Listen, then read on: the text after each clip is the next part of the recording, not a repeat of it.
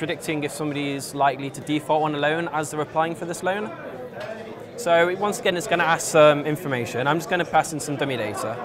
So let's say I'm going to want a £2,500 loan. I've got £180,000 left on my mortgage, and my house is worth £200,000. Now I want to do some home improvements, and I don't do any of these, so I'm other. And I've been in my current job, let's say a year, and I have never missed any repayments, and I've got a loan, so I've got a credit line, so a mortgage. So I'll put one in there. And now once again, this is going to follow the exact same building blocks as what I showed in the other demo.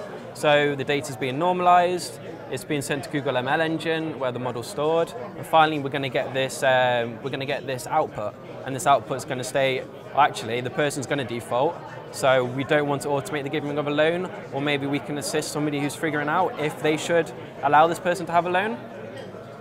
And the other output is, yes, give this person a loan. So once again, this process could help guide a person's decision. And like with the other demo, the final one is got it wrong. So we can capture this information, once again, pull it into a human in the loop. It doesn't matter what it is. And then that data could be labeled, it could have some analysts look at it, whatever it wants to be really. So we can see here, the prediction states the data has a very low possibility of defaulting on a repayment, and it's 100% sure about that. So in a business use case, we could fully automate the giving of a loan, as I said earlier, or we could help guide the analyst.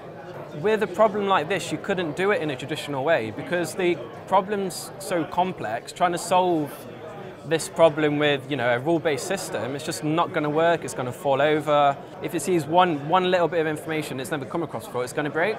So by using machine learning, we can overcome those obstacles.